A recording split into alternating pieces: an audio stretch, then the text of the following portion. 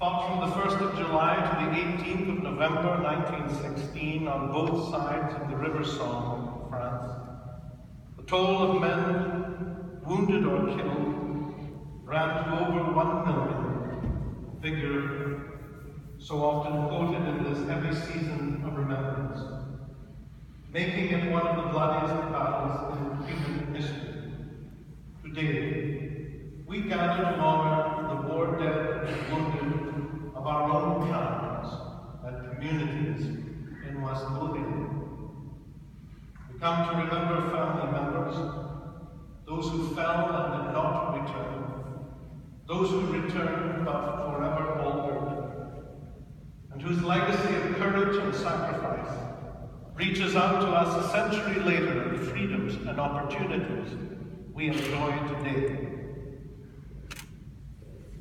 We remember landscapes cut by trenches and blasted by shells. We remember widows and orphans, and the nation whose faith was tested and sometimes was so beyond breaking.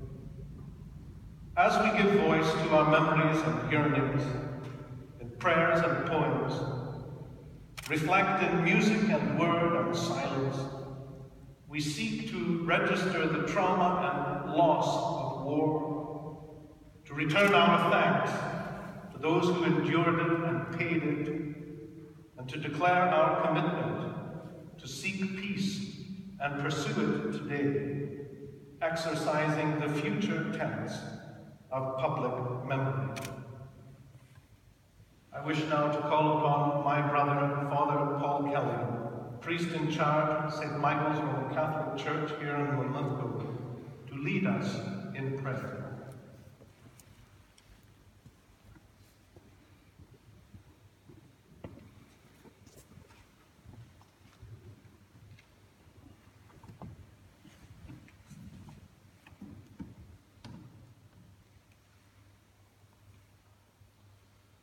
And as we commemorate the Battle of the Somme, let us pray for those who mourn the deaths of those who have died in war.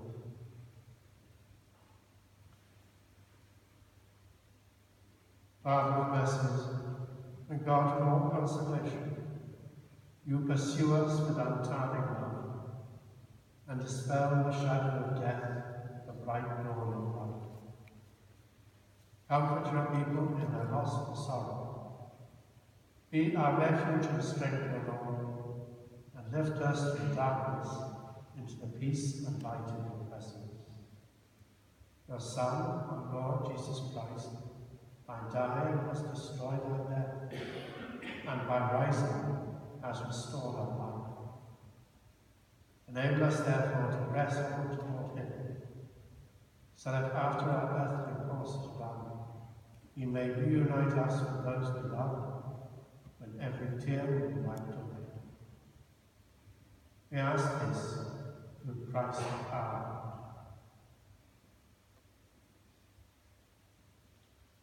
Let us pray for those who continue to suffer from war in our world, especially in Syria.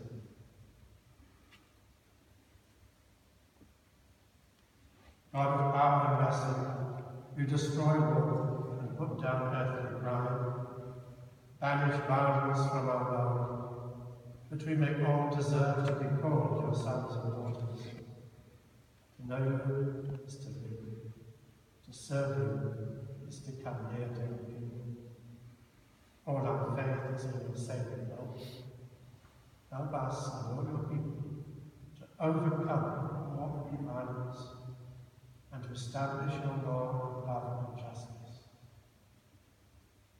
We ask this through Christ our Lord. And let us pray for peace and justice in our world. God of perfect peace, violence and cruelty have no part with you. May those who are at peace with one another hold fast to the good that unites them. May those who are enemies forget their hatred of you. God our Father, you reveal that those who work for peace will be called your sons and daughters. Help us to work without ceasing for that true justice which brings lasting peace. And may those who have offered their lives in their service of their country not have died in vain. Remember today especially those who died at the Battle of Somme. We make our prayers through Christ. Now let us pray together the Lord's Prayer. We include the doxology. Our Father, who art in heaven, hallowed be thy name.